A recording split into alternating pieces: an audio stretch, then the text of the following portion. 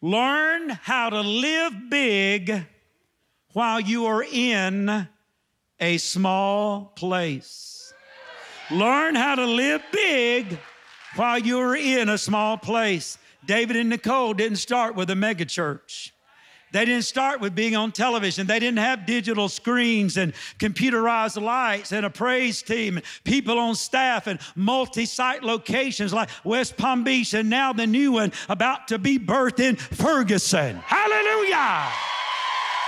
Right there in Ferguson, what the devil meant for bad, God's getting ready to turn it for good. And revival is going to break out in Ferguson, Missouri.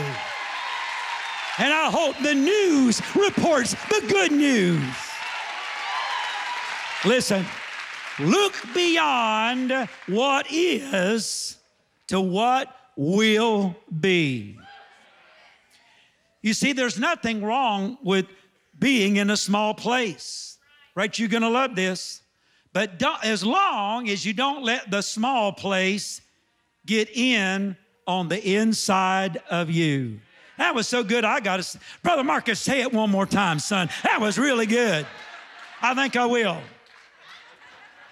There's nothing wrong with being in a small place, but don't let the small place get on the inside of you. Job 8:7, though your beginning was small, yet your latter end shall greatly increase. Zechariah 4:10, despise not small beginnings.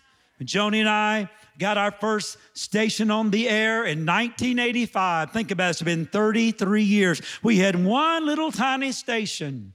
And today, Daystar is on thousands of cable systems, TV stations, and satellites that reach into every country of the world. Here's some more, point 4. Think big. Rachel, when I wrote this, I thought of you. Your brain is a thought factory. Big things begin with a thought.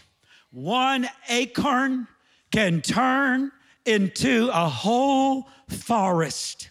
Your life won't get bigger than your thoughts. Think big and talk big. Oh, this is good, David. Get ready to shout, son. If you talk small about a small place, it will only get smaller. But if you talk big about a small place, it'll only get larger. Hallelujah.